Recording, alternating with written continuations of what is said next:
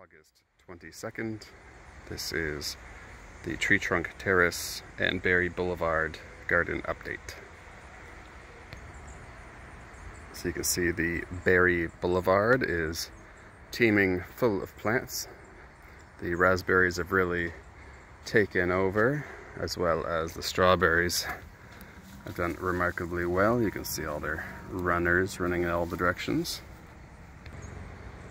Normally they don't put on a second crop, but this year they seem to have put on a nice crop of second year raspberry plants. You'd see that I had a golden one just a minute ago, and here's a nice cluster of red ones. And there's quite a few clusters on the way over there as well. Got some corn stalks forming up next to all these nice ripe raspberries, are soon to be ripe. And their little pollen tassels. And it's a little bit crowded, but I have added some chives. This is another asparagus shoot coming up, and this is a blackberry or a boysenberry next to all of the lush strawberries. So none of these berries have been watered at all this year, although it has been a very wet season. Moving on to the Tree Trunk Terrace side. Here is the Tree Trunk Terrace. It's a little bit overgrown as well. The strawberries have done very, very well. Huge amount of fruit this year, and they're running all over the place like they generally love to do. Here's a bunch of runners. If any of these little leaves reach soil, then it'll create a brand new plant, as well as spreading from all the seeds from any fruit that may have fallen.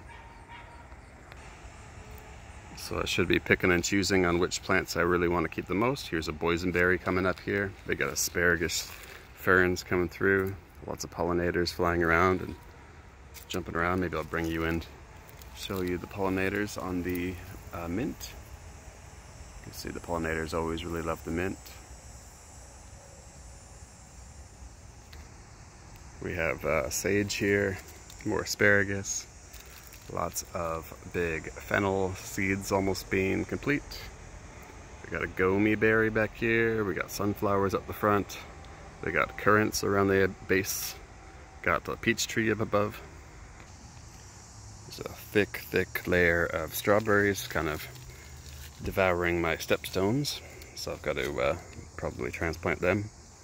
Here's another mint area where the pollinators just really love. Here's a nice sunflower, also being pollinated by lots of insects. Another one down here. I've mixed various zinnias. These are these ones here, and lavender here, and amongst the corn and the dill and the fennel and all the other little things around. This corn stalk, you can see how ridiculously long it is. It's not fully pollinated, but it has a fair amount of this ornamental, in this case blue corn, and just a lot of columbine, lots of what have I missed here? I mentioned the peach tree. It's getting a bit bigger this year, and I guess that's about it. I gotta do nice thinning, but overall none of this has been watered, and despite I have water nearby, I fill the watering dishes for the birds and the animals. But that's about it. You can see just how abundant it all is.